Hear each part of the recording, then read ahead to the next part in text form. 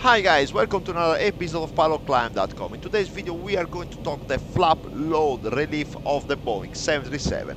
So you will see and understand what is this flap load relief, why it is used, and how can you spot if this flap load relief is actually working. Okay, so without further ado, let's jump right into it.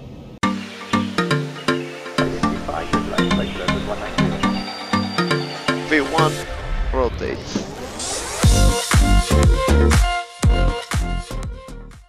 Hi there, I'm Gabriel from PILOTCLIMB.com. I help you to become a better pilot. So if you're a simmer, student pilot, a professional pilot that needs any help, please go to PILOTCLIMB.com where you can check my services. And if you want to support my job, please give it a like to the video. So let's talk about this flap load relief of the Boeing 737. What it is. So let's look from outside. So we are in a holding with the gear down and the flap 15, okay? So as you can see, the trailing edge flap are already extending to flap 15, okay?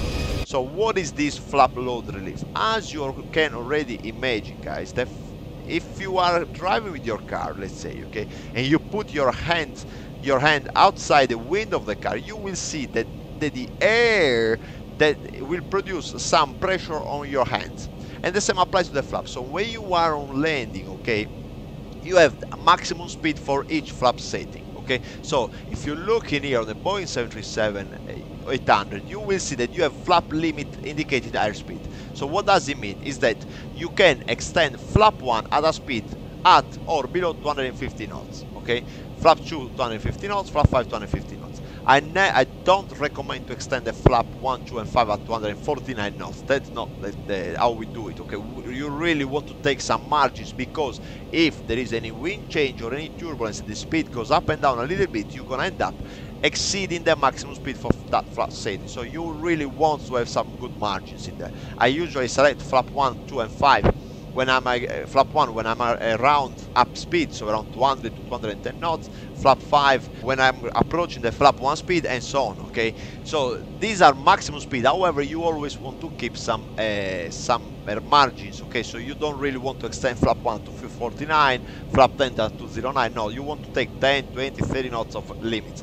However, guys, when you get to the landing flaps 30 and 40, okay, the limits are very tight. Okay, so your limits are very tight, especially when you fly with strong headwind, because with strong headwind you gonna fly with a fly speed that might be very close to the minimum, so to the maximum landing speed. So let's say we set flap 30 for landing, and as you can see in here says that the maximum speed for flap 30 is 175, okay, knots. So what happens is that sometimes when you have strong headwind, you might fly very close to the maximum speed, and when you have strong headwind, normally you have strong turbulence. Okay, the headwind normally is with the turbulence, not always, but some, 80% of the time. So what will happen is that it is easy to get and go onto the overspeed scenario of the flap. So what will happen is that the Boeing 737-800 has got this automatic flap load relief that will retract the flaps from flap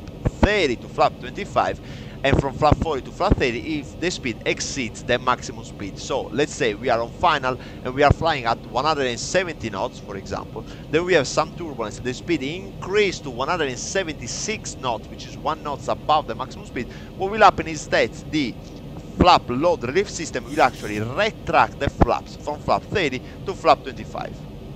Okay, and once the speed, we don't have to do anything, the aircraft will do that automatically. Okay, and once the speed is back to 171 knots, so 4 knots below the maximum speed, it will extend back the flap to 30. Okay, this is very useful system, because it really helps out to save some damage on the flaps. Okay, it's really relieve the load on the flaps. Okay, so this flap load relief system, okay, takes the information from the flap slat electronic unit. Okay, so basically it sends the speed, okay, from the captain side, it feels the speed. Okay, if the speed is 1 knot above the maximum speed, it will retract. The same applies for flap 40. So if the speed goes 1 knot above the flap 40, so in this case, as you can see, flap 40 is 162. If the speed goes above and it goes 163 or more, the system will retract the flap from flap 40 to flap 30. Okay, and then once the speed is 4 knots below the maximum speed, so 158, the system will extend back the flap 40. Okay, so let's do an example. Okay guys, so as you can see in here, we've got we are approaching the ILS. Okay, let me stop the simulator, guys. So we are approaching the ILS. This is our runway. Okay, so let me do something like that. This is our runway. Okay, we are on final. Okay, we are 3,000 feet. That's our localizer and glide slope information, and we are already geared down. Okay, as you can see in here, geared down flap 15. Okay, we've got flap 15 speed. So we're gonna arm approach. We're gonna get established on the localizer. Okay, and on the glide slope, and then we set flat 30. Okay, and then I accelerate to 175 knots, and you will see what the pilot actually sees when the flap load relief takes place. Okay, because I can tell you, in my experience, I've never had it. Okay, thanks God. But anyway, it's I was always wonder, how can a pilot actually see? Because if you are focused, especially on very bad weather, to fly the plane, it's not easy to see that the flap goes from flap 30 to flap 25. You can feel it because you feel the aircraft, the lift capability and characteristic of the aircraft changes. However, it's not. I was always thinking it's not that easy. So if you look, you will see that the minimum speed and the maximum speed indication on the airspeed indication, once the flap load relief takes place, what will happen is that they become bigger, because we're gonna have the information about flap 25, because you're gonna have the minimum speed for flap 30 and the maximum speed for flap 30. You're gonna have these information, but once the flap load relief retracts the flaps to 25, this information updates for flap 25, and you will see that this yellow and red information will start to go away. That is an indication that the flap load relief is taking place. Then once you see that, it's very easy to spot, because you are flying and you are checking the airspeed. If you look at the flap setting, you will see that the flaps is actually 25. Okay, and then once you slow down, the flap will automatically extend back to flap 30, and the maximum minimum speed indication of the airspeed on the airspeed tape will update to the flap 30. Okay, so let's try to do this. Okay, let's try to get established. I'm gonna arm approach. Okay, I'm gonna exit the hold. Okay, hold, exit hold. Okay, and then I'm gonna arm approach. We are Vorlock is captured. Okay, and then once we are established on the glide slope, okay, we are going to basically perform the we're gonna put the flat 30, and then we accelerate, and I'll show you how does it work. Okay, so the glide slope is coming in there. We've got the runway in there.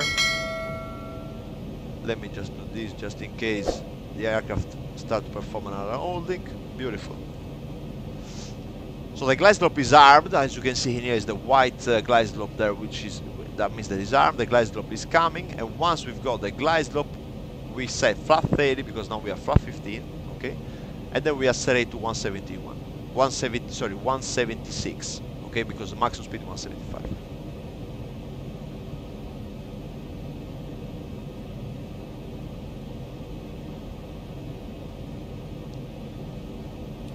Here we go. So we've got glide slope captured. I said flap 30. Look at the speed, the flaps in their indication. I reduce the speeds. Okay. Here we go. So now this is a normal scenario. Look at this, guys. The red information in here is telling you the maximum speed, because as we said, flap 30 maximum speed is 175 knots. Okay. And if you look at the red box in there, it's exactly 175 knots. It's telling you that that's the maximum speed. Okay. So look at this. So this doesn't change, because there's maximum speed for flap 30, and we've got flap 30 in there.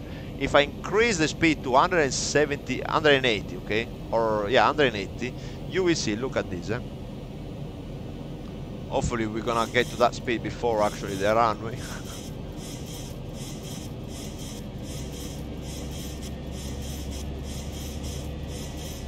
So look at this, You will see what happened to this information in here, the red and black boxes regarding the maximum speed, and look at the in here as well. Okay, so now we are approaching the maximum speed for flap 30.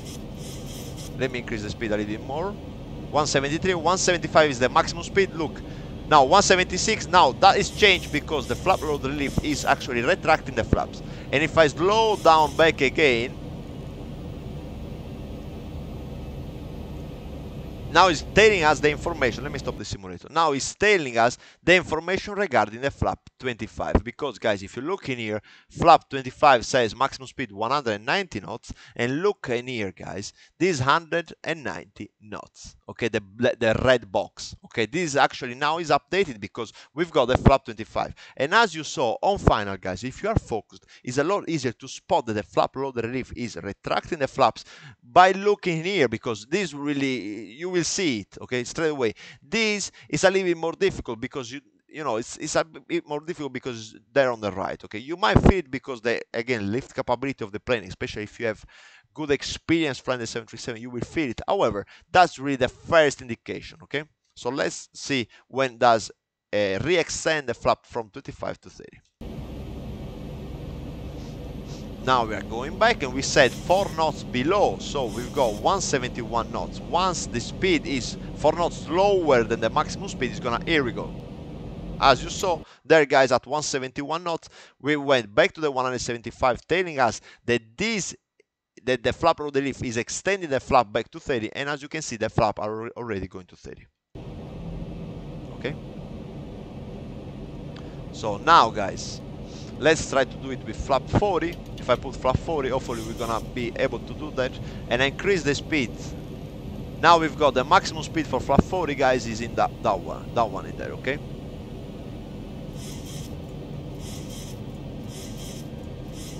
We are getting very close to the runway, hopefully everything, I mean, we're gonna have time.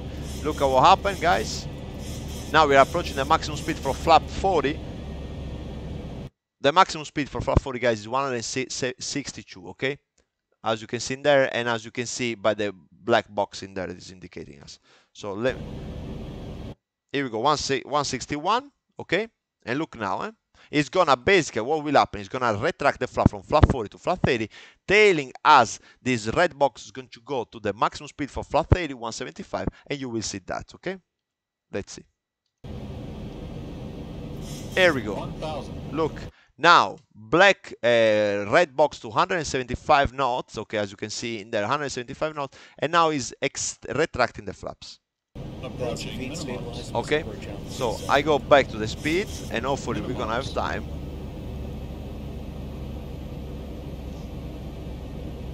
Well, we won't have that much time. Okay, now, as we said, guys, 4 knots below. So, guys, maximum speed is 162. So 4 knots below is going to be 158. It is gonna extend back the flap from flap 30 to flap 40. Let's see if we manage to do that. 158 back. Okay, now we've got the maximum speed information regarding flap 40, and we've got flap 40 selected in there. Okay, guys. So I'm gonna stop the simulator in here, okay, because we are approaching the runway now. So I hope you understand this flap load relief, okay? Depending on the aircraft, the Boeing 737 model, some flap load relief, okay, sorry, for some Boeing 737-800 models, the flap load relief is available starting from flap 10, okay? However, some Boeing 737-800, they have flap load relief available only for flap 30 and 40. Depends on the model, okay? But the target for today's video is to show you what it is the flap load relief, why we've got this flap load relief, and how can you spot when the flap load relief is taking place, okay? So I hope you enjoyed this video. If you have any question, leave a comment below, and then I will help you out. Also, go to PILOTCLIMB.com where you can subscribe for free pilot training content. I wish you a good day, and I'll see you in the next one.